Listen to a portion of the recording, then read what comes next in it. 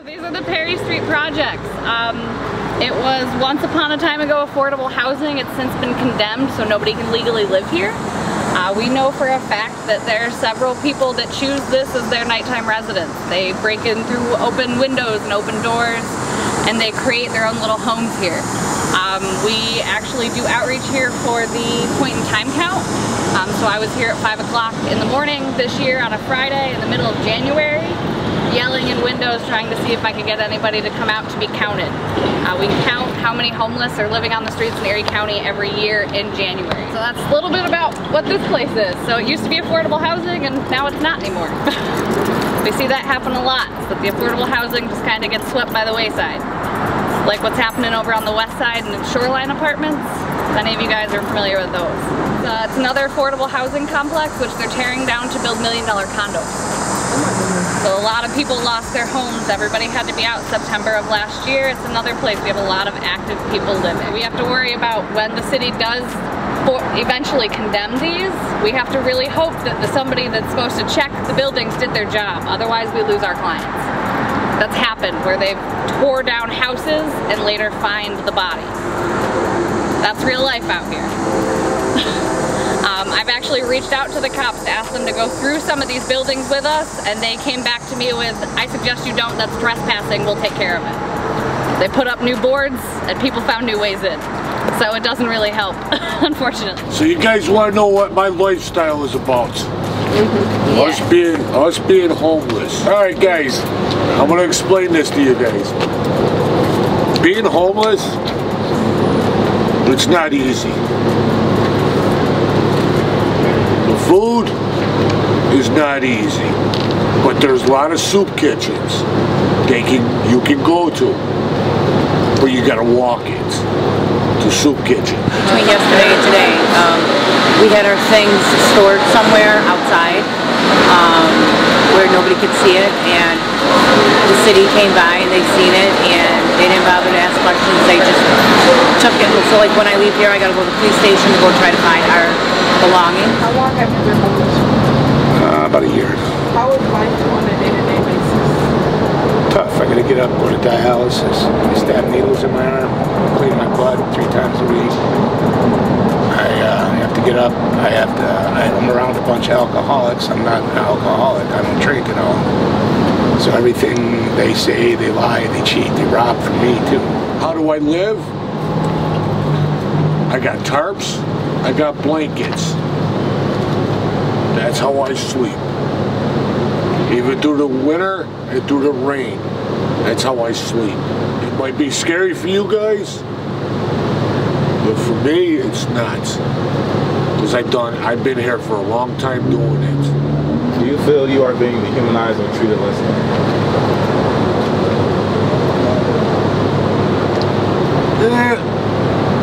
Less. As someone experienced homelessness, yes, I do feel a little bit of being treated differently. Yeah. They don't give too much stuff about us. I'm blessed because at least at the dialysis center I can clean myself up, take a shower. I don't have to smell like a homeless person, you know. What are your survival skills? My tenacity. My clean out, won't give up attitude. That's how I get through with this. I've been doing this for 12 years. Look at my arm. I lost my kidneys in a car accident. I was a union fitter making $65 an hour.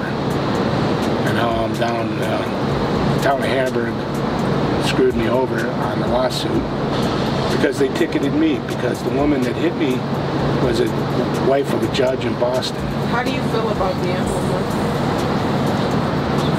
Depressing. Most of the time depressing. Sometimes there's a highlight once in a while, you know, but most of the time it's depressing and aggravating, frustrating. What are the highlights? When I'm first in line at the food truck. What do you think is the most common reason that people become homeless? I think probably financial. Well, I can't really speak on everybody, but I think it's mostly financial. Finances, lack of money, lack of jobs. I mean, it's all a trickle effect. That's how I became homeless. I lost my job. I had Section 8, and I couldn't keep up with my part of the rent, and I went to social services for help, and they could only do a little bit for like 1 month, and then if you break something on the lease with Section 8, they could terminate. So once my landlord decided to evict me for non-payment or partial payment, it was just a downward spiral after that. I was running from this Muslim guy from Yemen and W.I.N, and I went in for hernia surgery. He wouldn't do repairs in my apartment, so I wasn't going to pay him rent until he repaired my, who wants sewage dripping on him? I went in for the hernia surgery, and at the time I got out of the hospital, he'd already got me evicted, 3-day eviction on me, and threw all my stuff out. It's amazing how they're pushing people out. But that's just my own personal opinion, so it doesn't mean other people got the same. It's just I like to see Americans in America own American, not these ones coming from other countries and then taking over. I would want people not to judge homeless people the way that they do, like dirty or drug it, because there's a some of that. But then there's a majority of us that are not, and that we're out here, we're trying to get a job, we're doing everything we can, working with social services. So I just think that's a big misconception, that people are out here drinking and doing drugs all day. That's not the case at all. I appreciate you sharing that. Thank you so much. You're welcome. So you work at the Haven House? I do. I'm the program manager at Haven House, which is Erie County's only licensed domestic violence shelter. Do you think the homeless are being dehumanized? I think we've gotten better at humanizing the homeless over the years. I still think we have a long way to go. I think there's a lot of judgment that goes in when someone becomes homeless, but the reality is most of us are one paycheck away from not having anything. So I think if we did a lot more better understanding of the homeless and not judging them so much, they would become more human to us. I work for Matt Urban Hope Center as a homeless outreach case manager here in Buffalo, covering 5 counties. How do you feel about going to work every day? This is absolutely the most fun job I've ever had. So coming into work every day is very exciting, challenging. It's like going to a new job every day because you never know what's going to happen. You don't have a dull moment. You're never bored, ever. I love my job. I love what I do, and I love who it is we work with. How do you feel going to work every day? Well, work is work, so some days I love to be there, and some days I'm like, I wish it was the weekend. But for the most part, I really do love my job. It's really nice to see people make small successes when they find an apartment, or they get a job, or they get their kid in some special program. That really keeps me hopeful and reminds me of the work, why I do the job that I do. Are you personal or close with anybody there? As far as clients? Like homeless? Yeah, I think, my job is a little removed from the day-to-day aspect of the shelter life, but you can't help but get attached to the clients. So it's really important to maintain boundaries when you have a client, but you get attached, you care about them, you want them to do good, you want to see their kids do good. So yeah, you do get attached to most people that come through the door. Do you think the homeless are being dehumanized? I definitely believe the homeless are being dehumanized because they're not spoken about and dealt with as individuals who actually have a purpose and a meaningful place in society. They are lumped together as a degenerate population, which is completely inaccurate. It does not take into consideration all the events that took place to lead them to where they are today. How do they get to that point of, rock bottom? I think people arrive at homelessness in a lot of different ways. I think untreated mental health issues can cause that.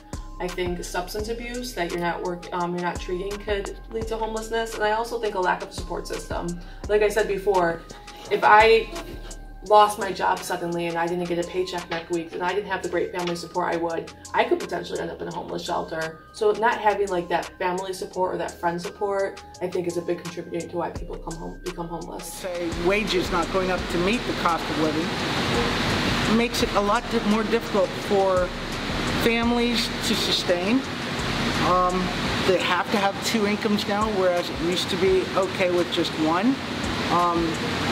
Now our older or elderly population who's on a fixed income, they can't find places that are affordable that leave them enough money to be able to take care of themselves and all their medical or food nutrition needs afterwards. So it's definitely, the economy plays a very strong role. If you were able to help more, would you? If so, how would you help? So at Haven House, we have 36 beds, and we're constantly turning people away, even if there is a safety concern. So I think we need more shelters. I think we need more beds available within the city of Buffalo. I think working with DSS to up their budget. Right now, a family of 4 can receive $450, and in the Buffalo area, it's really hard to find an apartment on that level. So oftentimes the women at Haven House have apartments, have cars, have personal belongings that they have to leave behind because their housing situation has become unsafe for them. So in Erie County, we have very high rent prices. So the average mean, somebody can't even afford to rent a home working 40 hours a week at a minimum wage job. They're working 2 and 3 jobs to be able to afford an apartment, and that's of substandard or subpar living. So making housing affordable, building more areas up that would be safe neighborhoods for not just individuals but families to live in. What we don't realize is that Buffalo alone has so many abandoned houses that if we actually fixed them all up, we could probably house the entire homeless population and not lose any additional space or services for anybody here in this county. I would say having a personal connection with the population that I'm very honored to serve is a requirement to be able to serve them and serve their needs well. Our population that we work with, the homeless, are experiencing a traumatic event. Being without a home, the ability to feed yourself, to be able to clothe yourself, is a dehumanizing experience, and what we do just barely scratches the surface of trying to solve the problem. To make it a little bit more personal, for me personally, I'm a formerly homeless individual, and I couldn't imagine being where I am today if I didn't have people that were there when I needed them most to help me out of the situation. So, ending homelessness is a community issue. Everybody has to play their role. If everybody did their part in extending a little bit more kindness instead of stepping over somebody, understanding why that person might be in the situation they're in, not looking down upon them for being in the situation they are. Removing the stigmas out there, things like the stigma behind mental health or the LGBTQ community being kicked out because people don't want them in their homes. That's your child. So I couldn't imagine. If I could go back in time, yes, there are certain things that I would change. I call them survival skills. Some of the things I had to do to make it on an everyday basis while I was homeless, I would change because I'm sure people got hurt. I would change the fact that my parents and my family were hurt. But I'm going to say no because the experience that I learned being homeless makes me better today at what I do for a living. When we see somebody who's experiencing homelessness steal food, we don't stop to see that they stole food, we just know that they stole. But that is what we consider a survival crime. You have to eat to make it. You don't always know where your next meal's coming from. You know, you do what you have to do. So